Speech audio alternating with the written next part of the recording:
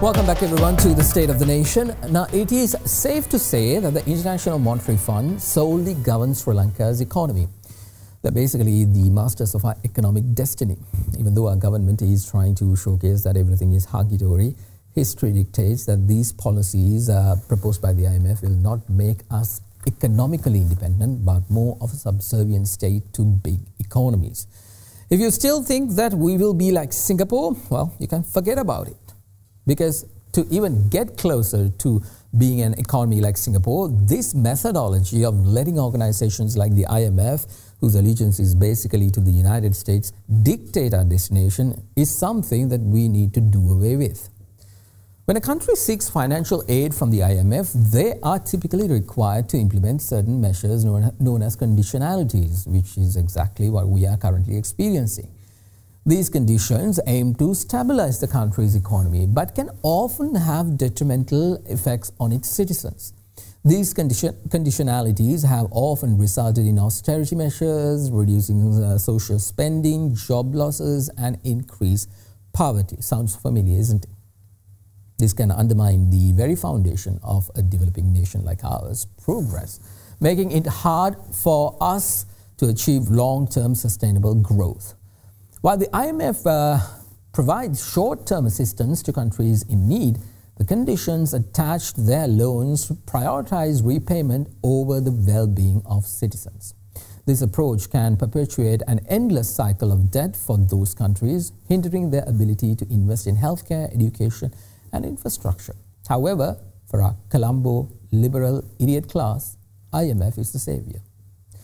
If the IMF is such a pro in fixing economies, my question is, why are they then proposing very harmful solutions to a nation like ours?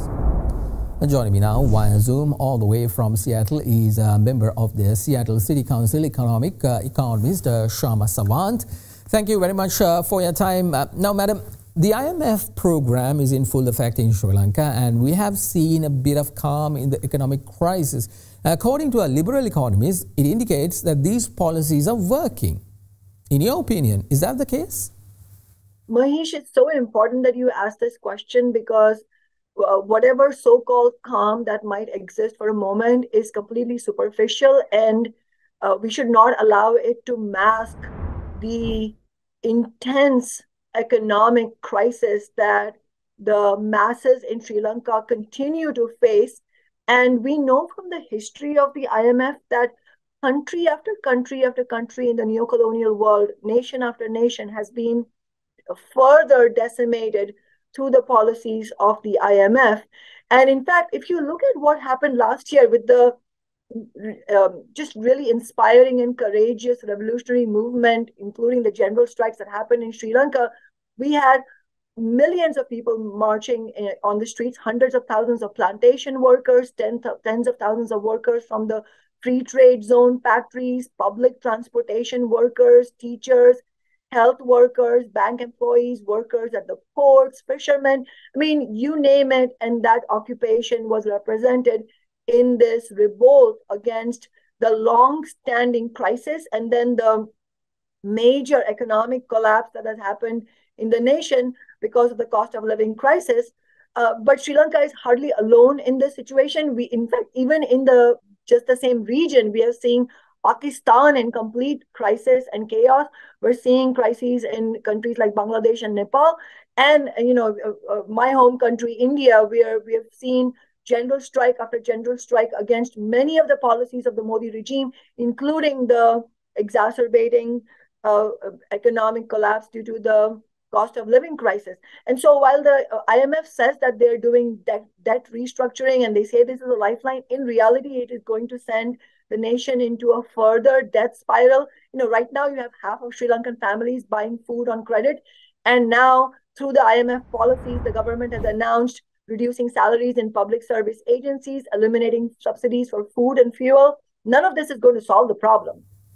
Understood. Madam, now organizations like the IMF and the World Bank were created purely for American dominance back in, in the 50s or the 40s, I believe. But that America no longer exists. There is an entirely different America right now. So why are these harmful policies being pushed when there is a better way to have trade dealings that will allow America to thrive with many nations and its people? As you correctly indicated, Mahieash, this is a new world era that we are in, and the superpower of American capitalism that existed a while ago does not exist in the same way as it did before. It is a weakened power. Same with China. China is a weakened power.